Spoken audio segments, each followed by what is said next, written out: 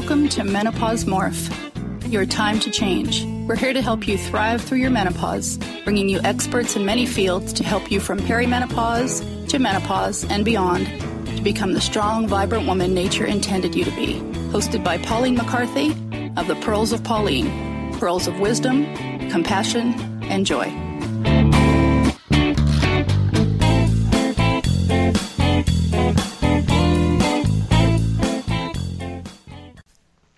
Hello, welcome to this week's Menopause Morph, your time to change. Today we have a lovely lady from the USA. Her name is Annette Hottenstein. Annette is the co-founder of Food Sensitivity Solutions, your number one source for food sensitivity testing, education and support. Annette leverages her background in nutrition and food science to help her clients discover the taste of good health. Annette completed her BS in nutrition. BS, that sounds terrible, doesn't it? A lot of BS, right? BS, you know. So anyway, she's not really a BS person, you know. But Annette completed her BS in nutrition from Pennsylvania State University and completed her dietetic internship at Texas A&M University with clinical rotations completed at Scott and White Memorial Hospital and the Olin E. Teague Veterans Medical Center. She also holds a Master in Food Science and Technology from Texas A&M University. Annette is a sought-after speaker. She has presented at the Society of Sensory Professionals, various academies of nutrition and dietetics affiliate organisations. Her publications appear in leading professional journals such as Appetite, Food Quality and Preference, and the Journal of Sensory Studies. Annette is also the host of the Food Sommelier podcast. Welcome, Annette. Thank you, Pauline. It's such a pleasure to be on the show and speak with someone from Iceland. That's exotic to me. It's the best place to be when you're having a hot flush, believe me. So, Annette, could you tell us a little bit about how you got into this food sensitivity thing? Like, what drove you in that direction? Sure. Well, I guess it started out when I was younger. Growing up, I always loved food and cooking. And unfortunately, both of my parents were obese. They still struggle today. But that made me realize how much food affects your health and health affects your entire well-being. So I got really interested in nutrition as a field. And also, in addition to studying nutrition in school, I was a food science major at Texas A&M. And I specialized in sensory science, which is a fancy way of saying professional taste tester, which is why I call myself the food sommelier, because I can describe foods, hopefully healthy foods, like a glass of fine wine. Mm-hmm. So why I'm interested in food sensitivity testing, it kind of takes the best of both worlds. So as a dietitian, we're promoting healthy foods, but a lot of times when people have food sensitivities, they have to go on a very restrictive diet. That diet is called an elimination type diet. Mm-hmm. So they have to eat very few foods to figure out which foods are making them sick. So they get a very strict diet of just a few foods.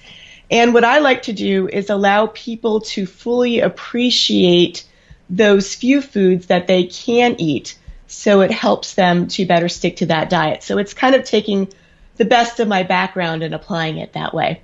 Okay, great. And do you have a perimenopausal story for us? Oh, yes. I'm 43. I just turned 43 a couple weeks ago. Mm-hmm. And gosh, it's Friday morning, wild and crazy. I'm going to go on air and talk about my breast tenderness. This is something I've never done before. Oh, don't worry. It's just between you and me. Nobody else is listening. Yeah, you and me and like 20,000 other people, right, Pauline? But hopefully only ladies are listening. But about 3 years ago, when I turned 40, my cycle seemed to change. And about 2 or 3 days before I started menstruating, I got severe breast tenderness to the point where my breasts probably increased a size or two. It was really hard to jog or walk because they were just so tender. And I got really scared. I thought I was pregnant because the last time that happened to me to that extent was, 8 years prior, when I was pregnant with my second child. And I started looking up all these things. What do you do when you're pregnant at 40? And I was just so scared. And it turns out I got my period. And then the next month, the same thing happened. So then I also started to notice, about a week before my period and going up into my period, I would start to not be able to sleep very well. So just tossing and turning, throughout the night, having more anxious, manic thoughts. And then once I got my period, all of this would go away. My breasts, the tenderness would go away, the anxiety would go away. And it just seems that there is a spike in symptoms, now leading up, to my menses. And also definitely putting on more weight, around the midsection and finding it harder to keep the weight off. I mean, luckily I'm a dietitian, so I have my bag of tricks to help with that. But I've definitely noticed that, it's becoming harder, to keep the weight off the midsection. I spoke to my gynecologist. I also sought the help with a naturopathic doctor, and they recommended vitamin B. So I take a vitamin B complex every month, about a week before my period. That seems to really help. And then also I've been taking St. John's wort, and that seems to help those symptoms of anxiety and sleeplessness that I get about a week before. So that's my story and just some of the things I'm doing to make it a little bit better. Okay. It's very important to try and find natural ways to overcome these symptoms. Mm-hmm. Yeah. So you're a specialist in food sensitivities. What's the difference between food sensitivities and food allergies? Okay. So most people are familiar with food allergies. Yeah. Those are the top 8 allergens, and they would be dairy, peanuts, tree nuts, wheat, shellfish, fish, eggs, and soy. And those are things that right away if you have that type of allergy. Mm-hmm. And I know peanut allergies in particular are very common here in the U.S., and I have a cousin who has a peanut allergy, so she eats something with peanuts in it. For instance, she was in college and there was a chocolate cupcake and it wasn't advertised as chocolate peanut butter, and they put peanut butter in the icing. Mm-hmm. They took her away in a stretcher, in an ambulance because she went into severe anaphylactic shock. So those are true allergy responses to foods, and most people are more familiar with those. Now, food sensitivities are a little bit more latent, but they also are more prevalent in the population. So by prevalent, I mean food allergies affect somewhere between 2 and 8% of the population. And sometimes as we grow older, we outgrow them. Food sensitivities can affect up to 30% of the population at some point in your life. And food sensitivities are a little bit different because they, have a larger array of foods that can be the culprits. They can be dose dependent. So you might have a sensitivity, for instance, to bananas, but if you have a little bit every day, you're not going to notice it. But once you have, let's say, a day where you have 2 bananas, you might get sick. Also, And what kind of symptoms would that show? And the thing is, with the food sensitivities, the symptoms can be, very varied from individual to individual. So it's very hard to diagnose as a doctor. So with the food allergies, it might be severe GI distress, the anaphylactic shock. But with the food sensitivities, it can range. So it's going to be an immune response in your body. It could be a migraine headache. It could be people suffering from fibromyalgia. It could be eczema. So it can be a lot of different things. It could be irritable bowel syndrome type symptoms. So it varies from person to person. Hey, does that answer your question, Pauline? It does, yeah. And could it affect your mental state as well? It can. So a lot of people that have brain fog, maybe ADHD, that could be caused by a latent food sensitivity that is undiagnosed. Okay, and I'm always saying to people that I'm maybe because I'm not educated in this, but I say that I'm sensitive to mushrooms because I love mushrooms and I've been taking them all my life. But recently, in the last few years, I got a lot of these candida infections. Yes. And what I found was that if I ate mushrooms or things that with yeast in it, then very easily I would get a candida infection again. Yeah. That would be a food sensitivity. Mm-hmm. Okay, then I've been saying it correctly. Yes. It's not a true allergy because you're not getting that severe reaction right away. You have to excuse me because I do have this ADHD, so I jump about a bit. So you mentioned there was like, I think you said 2 to 8% have food allergies, and what do you think? What's the percentage of food sensitivities? You might have already said it, but can you? Yeah, it's up to 30% of the population, and not at any one time. Okay. So, as a person, you might have a 30% chance of having a food sensitivity at some point in your lifetime. Yeah. And I think what's interesting about menopause is there's a lot of changes going on in our body, at that time, and you may develop some of these things. So maybe things that you've been able to eat before, now all of a sudden might bother you, because I think a lot of things are changing, during these years for women. I'll tell you something that's happened really strange to me. It's like, how when I was pregnant, sometimes a certain smell would make me want to vomit. And the last year, when I smell, of course I'm not pregnant, but, I'm menopausal, it's the same kind of hormone chaos. When I smell tomato sauce, like hot, like if you're making like pasta, just the smell of it, and I've loved it all my life, but just the smell of it makes me want to vomit. I have to run it. I don't actually vomit, but I have this nauseous feeling in my stomach, and I thought, I wonder if that's got to do with changing hormones or it could. It could. I mean, it's hormone related when you're pregnant, and it could be hormone related when you're menopausal. Just like I had some pregnancy symptoms when I got perimenopausal, with the breast tenderness. I think a lot of it's related, isn't it? Yeah. If only I could get that feeling with chocolate. Oh, tell me about it. I love chocolate. Actually, the speaker we had on a few weeks ago, Dr. Glenn, he has kindly agreed to coach me, and we're going to make a video series. So everybody listening, you can watch in. We're going to do it on video, so it'll be on YouTube. So if you check out our website, menopausemorph.com, I'll put something there where you can see it. And he's going to coach me because I'm like your parents. I'm obese. You're lucky that you don't see the bottom part. I'm a cuddly lady. I'm a cuddly girl. But I'm fed up having this pillow under my shirt all the time. So he's going to coach me and train me, and within 1 year, I'll be less cuddly. In that sense, I'm always be cuddly, but so that's a very interesting thing. I'd say I digress. I've got ADHD. No. I just remembered very good. So I thought I'm happy to talk about weight loss as well. It's another. I just wanted to let our listeners know that they could follow that, because I want to make it. To do it quite often, like every couple of days.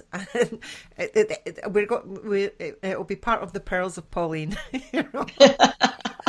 The Pearls of Pauline. I'm looking forward to following that. Okay, what have we got here? I've got a list of questions. It's really great when people give me questions, because then my brain just focuses back on the paper. Because sometimes we menopausal women, we've got a little bit of brain fog, and we're going like, what am I doing? What am I doing? I don't know what to do next. So nice. Okay. So I think we spoke about it. So how can you identify if you've got a food sensitivity? So that would include knowing what the symptoms are. So can you explain a little bit more about that? Well, I think, just listening to your body, like you with your yeast infections. I think a lot of people don't listen. And I think a lot of people feel miserable all the time, that becomes their status quo. So I think a lot of people might figure out if they have a food sensitivity if something's going on with their body, maybe some sort of chronic illness like eczema or chronic pain like fibromyalgia, and you've been to the doctor really can't figure it out. Maybe you try different, medications, and you still can't figure out what's going on. Sometimes or oftentimes it's going to be your food that's making you sick. So that would be a good way of finding out. But with my company, Food Sensitivity Solutions, we offer a blood work panel called mediator release testing, which actually can help diagnose which foods are making you sick. Okay. because prior to, doing these types of blood tests, it's a lot of trial and error. Remember when I talked about the elimination diet? That diet is pretty harsh. You can only eat very, very few foods. And, typically it's lamb and rice and lettuce. There's some foods that for a lot of people do not cause sensitivity. So you can go on this diet and eliminate foods. But it's really hard to tell which food is causing what symptom. Yeah. So doing the blood work makes it a little bit easier to pinpoint. Okay. So the elimination diet, you'd start off only eating 6 foods, say, all the time, and then you add in one other food and see how your body reacts to that. Exactly. That's the concept. And then there's more than 6 foods, but that's the concept of it, Pauline. Yes. And they're really, really hard to follow. And what if one of the 6 foods you initially started eating was causing a sensitivity? Exactly. So there's no way to know because everybody's different. So a food that's quote unquote safe for most people might still be causing problems for you. I have a colleague who had a patient who apples were making that patient ill. And apples is something that's healthy for most people. Most people don't have problems with it, but it could be anything. It could be foods that are seemingly healthy. Okay. Yeah. And is food sensitivity somehow related to leaky gut?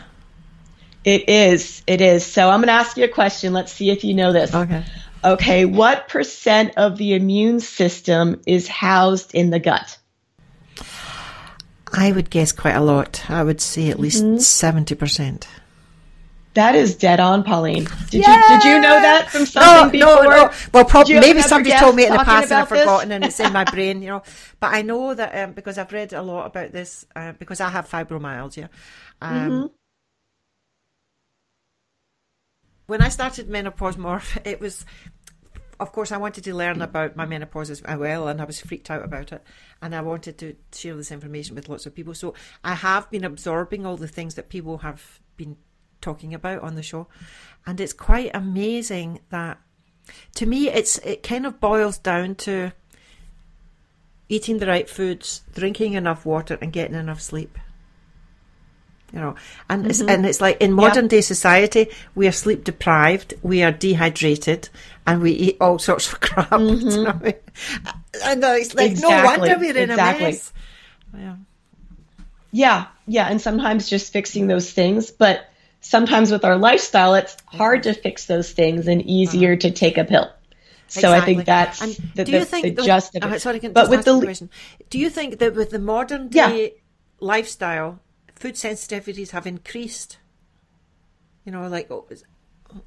Oh, definitely. So, I mean, one, we're eating more processed foods. So, obviously, there are things in our food like food colorings that a lot of people are sensitive to. And I don't know about the food labeling laws in Iceland, but in America, we consume things like FD and C, blue number 1 and red number 3. And these things go into our food. And a lot of these things cause people to have sensitivities. So it's the processed foods. I believe that's one of my sons is autistic, and I read a lot about this, many years ago when he was a child, and they were talking about like the different food colorings can affect, autism and ADHD and things like that. Yeah. Now we were talking about leaky gut before, right? So leaky gut basically is intestinal hyperpermeability, which means that the gaps in your intestine get a little bit bigger, and little molecules of food can kind of cross through that intestinal barrier, right? And that is what could cause food sensitivities for some folks. Is it building up? Is it creating antibodies towards that? Yeah. Yes. So these foods are getting through those tight between junctures. The cells, typically those junctures are very tight. Exactly, between the cells, and they get leaky. So those junctures get bigger, and proteins or antigens from those foods get through. Now, right behind our gut, like I said, 70% of that immune system is in or around the gut. So, that's going to release what we call inflammatory chemical mediators, okay? So these antigens leak through the gut. We're going to have your white blood cells are there because a lot of, white blood cells are part of your immune system. A lot of them are, around the gut because 70% of our immune system is around the gut. Those white blood cells are going to release these inflammatory chemical mediators, okay? These things might be prostaglandins and histamines and leukotrienes, for instance, okay? And these are the things that are going to cause those systemic inflammation. So these mediators cause inflammation in our body, okay? And that inflammation can manifest itself in many ways depending on the person, whether it's fibromyalgia, whether it's migraine headaches, whether it's eczema, whether it's IBS type symptoms, and many more. Brain so I fog. suppose it's like, I think out of those things that you mentioned, histamine is the most well-known one, I think. And if we think about it, it's like when we're bitten by a bee or something and we get this red bump, and this histamine is causing that, and that we go to the pharmacy and we get antihistamine to take it down. So exactly. If we have that in our gut and it's all inflamed and swollen, it must be very difficult for the body to cope with that. And of course, so then the body reacts in a strange way and we get all these symptoms. Yeah. Exactly. Yeah. And histamine's just one. So there are hundreds and hundreds of different chemical mediators that could be released from the white blood cells, causing all this systemic inflammation. So in a sense, it would be like if we're eating foods that we're sensitive to, it's like getting 100 bee stings inside our gut. Yeah. Yeah, that's somewhat of an analogy. I like to think of things picturesque, like so we can see it in our mind what it looks like. Yeah, and Pauline, it's all a circle. So leaky gut could be caused by systemic inflammation, right? Because those cells in our gut could be inflamed. And as you decrease this systemic inflammation, the leaky gut can heal itself. And sometimes, for a lot of people, they can find that those foods that may have been making them sick, they can tolerate them again in the future.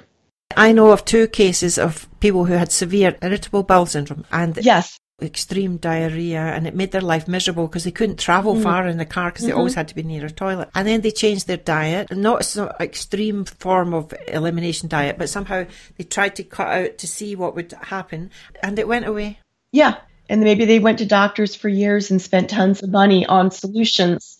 And these medicines might make them sick. It was one of the interviews came into my mind, and I thought, I have to tell her to try this. And then within about, I think it was 2 or 3 months, and then it was gone. And she'd had this for years and years and years and went to multiple doctors. Yeah. I mean, you have the celiac disease, which is an autoimmune disease where people, get rid of gluten in their diet. A lot of times they feel better.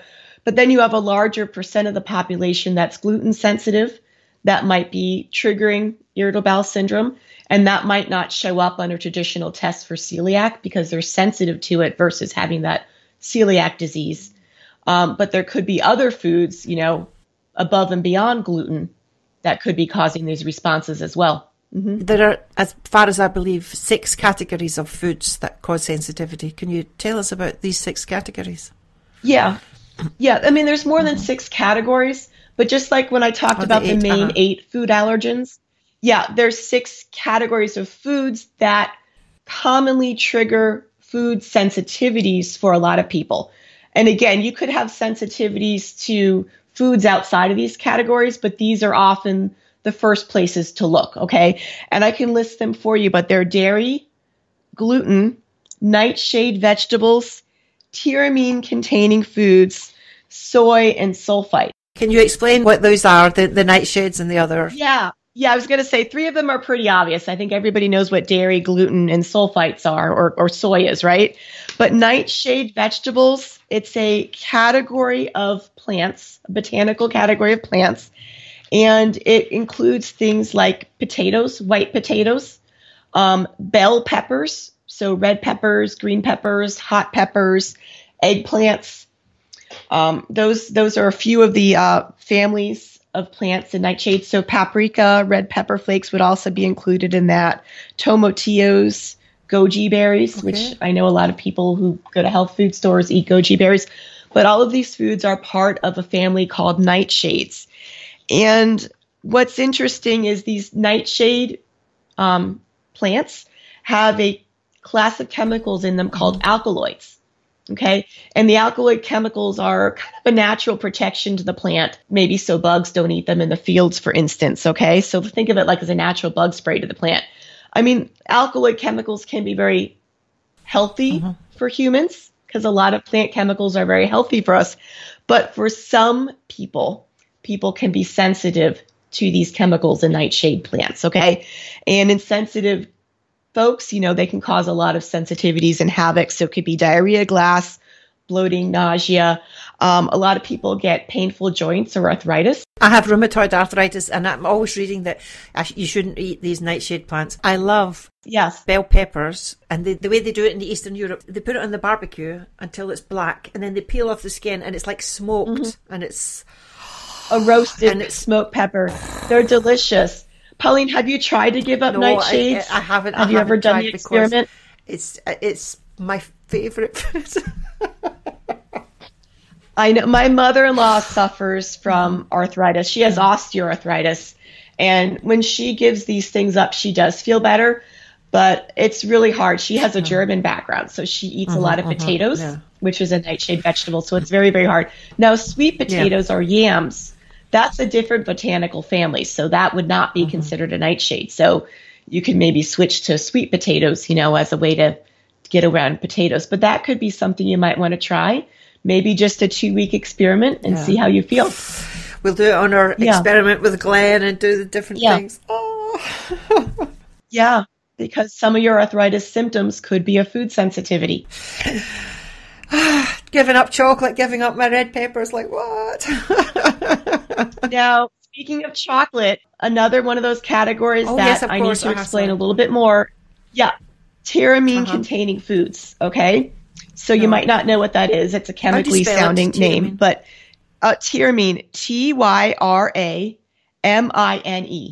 okay?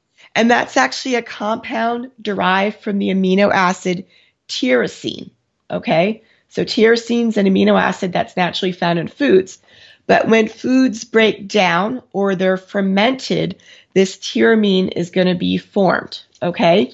Now, tyramine is naturally found in foods that are aged, such as hard cheeses, smoked fish, aged and cured meats, chocolate, beer, sauerkraut, sourdough bread, soy products, and bouillon, and even like kombucha and kimchi and some of those foods that are getting popular. All those fermented foods could have higher concentrations of tyramine in them, than other foods. And tyramine is a big one. For a lot of people, tyramine-containing foods can trigger migraine headaches, okay? So when my mother was in her 40s and she started going through menopause, she got really, really bad migraine headaches. And I used to remember she would be locked up in her bedroom, with all the shades drawn for a good day or two. And a family friend said, oh, just give up chocolate and cheese and you'll feel better. And she did, and it worked. So it's just that anecdotal information about food, that works. So food is medicine, it's pretty powerful stuff. And that worked for her.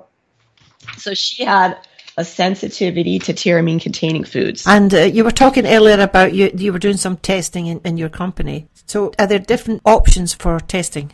There are different options for testing for food sensitivities. There's different tests. There's an ALCAT test. There's a Cyrex test. The test that we do, that I sell, is called MRT, or mediator release test. Okay. So with this particular test, if you sign up for, the service that I have, you would get a blood work kit sent to you in the mail. You would get that within a week. You take that kit to your doctor, your local hospital, a phlebotomist, a person who draws blood.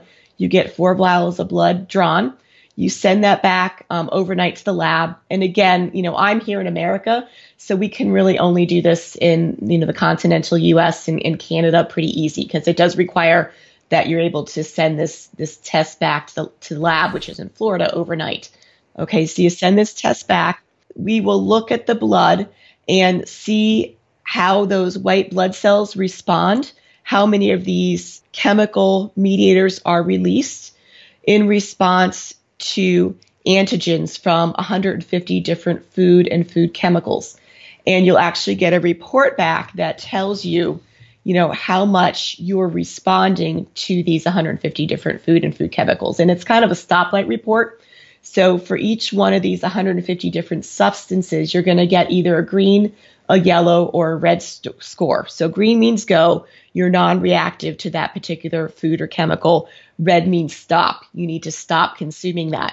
And then what I do as a dietitian is I put together what we call a diet that's very calming to your immune system. So rather than an elimination diet where we're just kind of guessing which foods to include on that, we are giving you a really specific elimination diet based on your blood work that only includes those foods that are deemed to be green or safe based on this blood work panel. And a lot of people get better within a few weeks. So we'll give you maybe 20 to 30 foods to eat, for those weeks, and we'll give you some meal ideas. And I'll give you some ideas on how to appreciate those foods so you get the most bang for your buck. And you eat those 20, 30 foods. Every week we add a few more foods in. And that typically will calm people's immune system. And a lot of people will find that those symptoms of chronic inflammation will go away. Wonderful. And then they can discover the taste of good health. Yes. Mm-hmm. They can discover the taste of good health. That's a really nice information and recipes. We're nearing the end of our time. So is there any last words you would... Oh, yeah, tell our listeners where they can find you, and do you have any free giveaways or... I do. So my website is foodsensitivitySolutions.com. And again, you can put that in your show notes. And I also have a free giveaway. So when we talked about the 6 main categories of foods that cause food sensitivities for most people, I actually have a report that goes into detail about those and what kind of symptoms they cause. And also at the back of the report is a elimination diet that actually eliminates those 6 categories of foods. So if you're not ready to actually do the blood test, this is a great way to start. It's a great diet. You could try it out for a week or two, see if your symptoms get better. So I can include the link, to this report and that special elimination diet to you, Pauline, so you can give that to your listeners. Wonderful. Yes. Okay, Annette, so thank you very much for coming and educating us on food sensitivities. Thank you so much. And I'm going to go down the stairs and cry at my paprika. Oh, no, just try it for 2 weeks. Give it up for 2 weeks. And again, in my report is all the things listed that you need to eliminate. I will just give try it a try. out. Starting on Monday, I'm doing this project with Dr. Glenn, and I'm really excited about it. But to be honest, I'm so naughty. I went out and I said, "Oh, from Monday I won't be able to eat this and eat that," and I was eating things, ice cream and chocolate. That's okay. Mm-hmm. Kiss it goodbye. Why not have a little affair before you get married? Yes. Okay, I'm a very bad girl. Okay, so let's wrap this up, and we just have to remind our listeners that we are not giving out medical advice. If you want medical advice, you go to your medical practitioner. And please go to menopausemorph.com and check out our site. And if you're listening to this on iTunes or Stitcher Radio or whatever, can you please go and give us a review? Because I'm getting lots of emails from people saying, "Oh, thank you for this and thank you for that, and can you get the speaker?" But people are forgetting to give reviews, and for more people to hear this, we need more reviews, because with iTunes, the more reviews they are, the more they sort of push it out to people. So please, let's support each other, ladies. Let's get the word out there. And if you have a particular question you have to do with menopause, with thriving through your menopause, with what to do after your menopause, just contact me at pauline@menopausemorph.com, and I will do my best to get whatever special speaker it is that needs to answer your questions. Okay. Thank you very much, Annette, and we'll see you on the next show. Bye. Okay. Thanks, Pauline.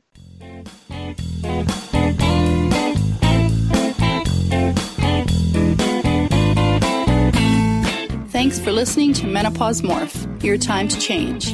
If you've enjoyed the program, be sure to subscribe to the next one and please leave a rating and review on iTunes to help us spread the message about thriving through the menopause. To get a free ebook, more menopausal resources, and to connect with Pauline, please visit www.menopausemorph.com.